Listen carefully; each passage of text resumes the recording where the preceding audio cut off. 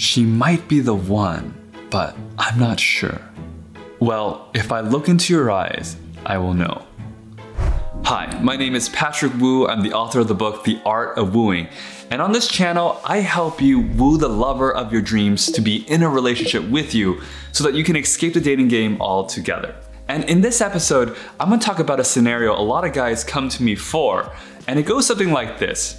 Hey Patrick, there's this woman that I'm dating and I can't really tell if she's the one. There's some good things, but then there are also some bad things, and I don't know really if she is or not. So when people come to me and ask that question, a lot of times, not every time, but a lot of times, this person is probably not the one for them. But they come to me because they want to get some confirmation for me to tell them, yeah, it is the one. You can stop worrying about this altogether.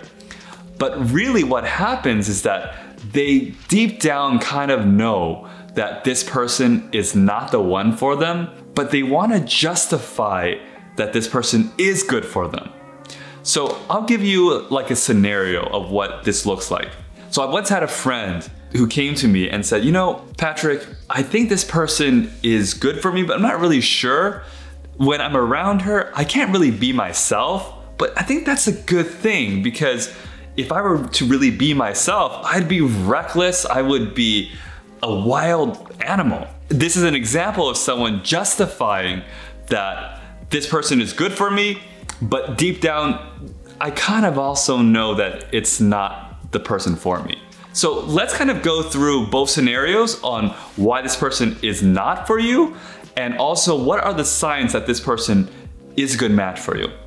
So one of the reasons why someone might lie to themselves that this person is for them even when it's not, is because they don't want to start all over in the whole dating game. Because let's be honest, for a lot of people, they want to be in the comforts of being in a relationship with someone and not have to worry about dating.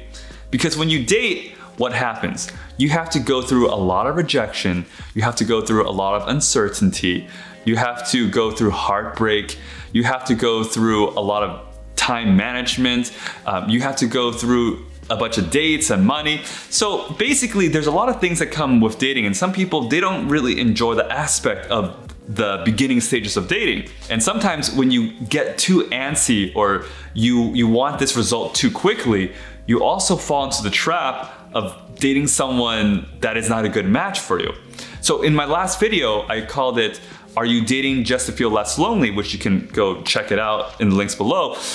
I talk a little bit about how when you're feeling really, really lonely, you sometimes make bad decisions because you just want someone to love you so bad that you'll take anyone that comes your way, sometimes like the first person that you see. Afterwards, you try to justify the fact that I know there's a lot of bad things about this person, but there's a lot of good things too. But the thing is, with the bad things, you shove all those bad things down and you don't look at them on purpose. Like you kind of put a blind eye to these bad things while you only look at the good things. Later on in your relationship, these bad things start to resurface and they do affect your relationship. Another reason why you might not want to admit that this person might not be a good match for you, you're not sure if the next person that you date will be as good as the person that you have right now. So you're afraid that if you date someone new, then that new person might not have the qualities that you like about this person, even though they have some really bad qualities that you don't really like. But maybe this person will have worse qualities. Maybe I'll actually downgrade if I start dating someone. And what if I start going out there and I actually find no one? What if I peek out? Maybe this is the best situation I've already got and I can't do any better. So I don't want to lose what I've already got. I already got not a great situation, but what if it's even worse? What if it takes a lot of time of me dating and I actually don't get any physical intimacy at all? That situation would be even worse as I have nothing. And the thing is, whenever I ask someone, so do you think this person is the one? And they give me any kind of hesitation, it's usually not the one for them, at least right now. Maybe some things can change, but it definitely is not the one, and they might be justifying why this person is good for them. When you know that this person is the one, there's this obvious feeling to it where you're like, of course, obviously, of course, it's not even a question. This person is totally the one for me.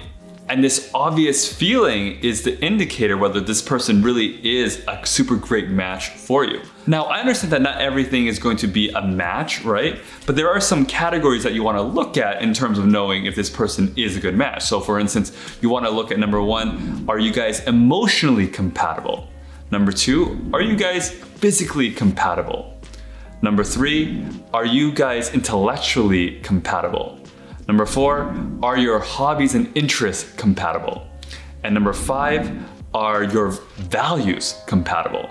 And if you look deep inside of yourself and you ask yourself, is this really not the one? And you've come to the conclusion that she isn't, then you might want to revise this relationship with this person and look elsewhere, because you deserve to find your sweet love. So thank you so much for watching this video, and hopefully this has been helpful. And again, if you haven't watched my last video yet called Are You Dating Just to Feel Less Lonely? Then you want to watch that video by clicking the video right over here. So I hope you guys have a wonderful day, and I'll talk to you guys real soon.